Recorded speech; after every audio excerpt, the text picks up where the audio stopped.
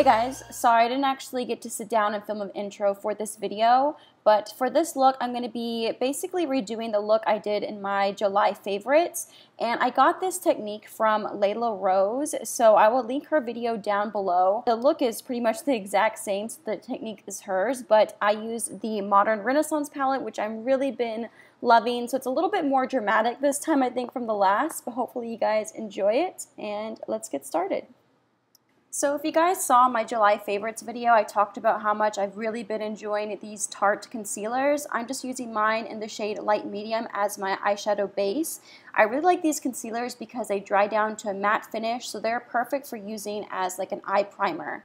And I always like to go ahead and set that with a cream eyeshadow. This will just help your eyeshadows blend a lot easier over top.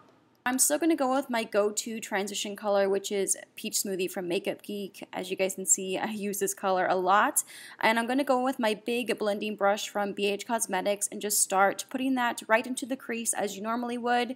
You kind of want to take this up just a little bit higher, but you really don't have to worry about being neat right now. To add a little bit more depth, I'm going to take Creme Brulee, also from Makeup Geek. This step is kind of unnecessary, but I always find it to be a little bit easier to start gradually layering deeper colors over top, and that's just going to make the whole blending process a lot easier. Now finally we are getting into the palette, and the first color I'm going in with is Burnt Orange, and I'm going to take that on my Morphe M441 brush. It's one of my favorite crease brushes, and we're going to take that pretty much right into the crease, and again kind of take it up a little bit higher than we normally would. I really do love the quality of these shadows. I find them to be very pigmented, easy to blend, however they do have quite a bit of fallout, so I always recommend going in and doing your eyes first before your foundation. Using one of my favorite shades from the palette, Realgar, which is this very deep burnt orangey color. It is extremely pigmented, so you only need a little bit. I'm still using that same Morphe brush and just blending that over top on the crease to add a little bit more depth. Now we're going to go ahead and begin to create the cut crease, and for that I'm going to use this eyeshadow base from NYX in the color White, and I'm going to take this on a very small concealer brush. This one's from Wet n Wild, and just begin to paint over my lid at first, and we're going to basically be creating a new crease, or at least for me, since I don't have a very defined crease. Once you have it all over the lid, then you'll begin to start winging it out. Now do not to be afraid. I feel like this is definitely one of those looks that looks very ugly at first before it starts to look better. So I'm basically creating like a giant wing using this eyeshadow base. Sorry for kind of getting out of frame in some of these shots, but as you can see, I'm really just trying to get a very smooth line around the crease and continue to wing it out. And with this look, you definitely want to wait to do your foundation afterwards, because we're going to go ahead and clean it up with the makeup wipe. So that's why you don't have to really worry about being super clean, since the makeup wipe will definitely clean it up and kind of do all the work for you. As for the lid, I'm going to go in with the shade Primavera, and it's a beautiful champagne color. I'm going to begin to pack that starting on the inner corner.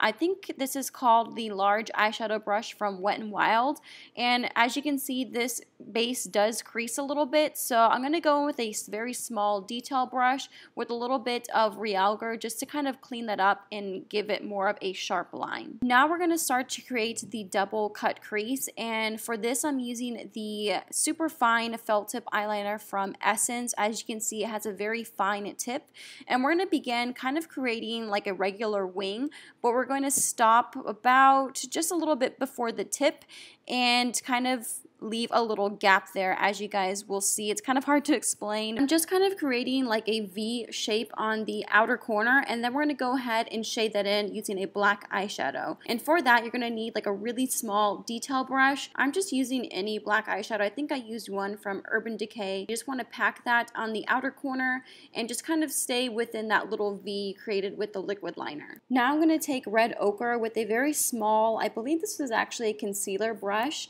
and we're just going to pack that right in between. It's going to help blend in Primavera with the black eyeshadow.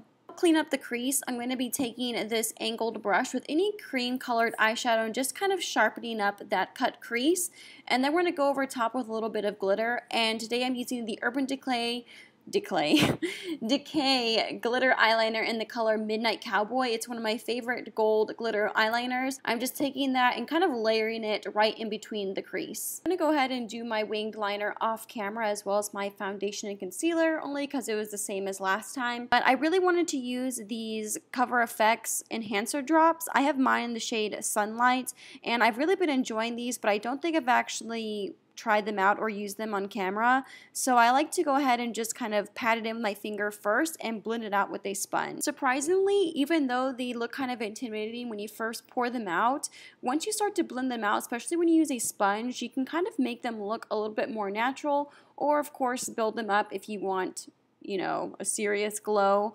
But now I'm going to go ahead and set my under eyes, and I'm using the same Ben Nye powders that I used in my last video. I'll have all the products I use in the description box below in case you guys are interested. Now I'm going to go ahead and just set the rest of my face using any type of setting powder just to help the bronzer and everything else blend easier over top. I'm using the same bronzer as I did last time. It's the Cover FX Illuminating Setting Powder in the shade Medium with my e.l.f. complexion brush. And then we're going to go ahead and contour a little bit. Same as always, using my Kat Von D Shade and Light palette with my e.l.f. No, not my e.l.f. It is my Wet n Wild contour brush. This is the same exact foundation routine as I just did in one of my previous videos.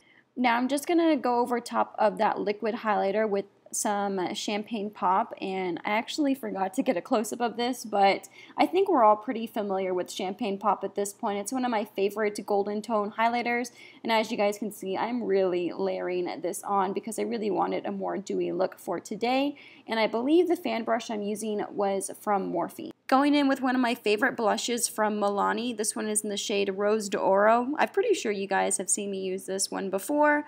I'm just using my large stipple brush from e.l.f. and putting that right in between the contour and the highlight. I always like doing my blush after my highlight because I feel like it helps blend it all together easier.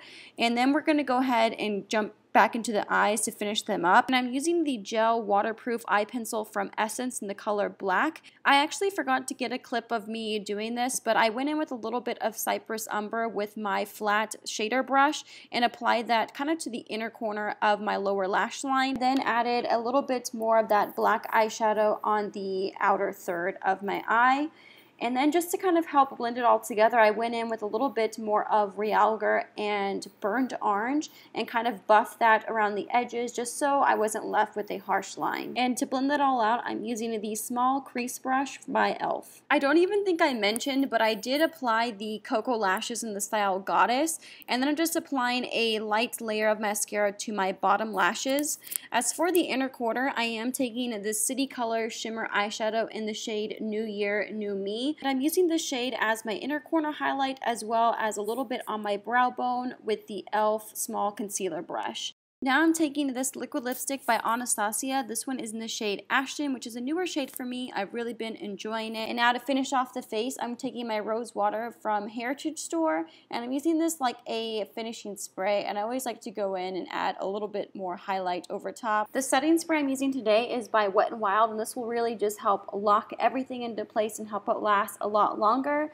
And that pretty much completes this look, so hopefully you guys enjoyed it. If there's any other tutorials you would like to see me recreate, let me know in the comments down below. Thank you guys so much for watching. I'll see you next time. Bye!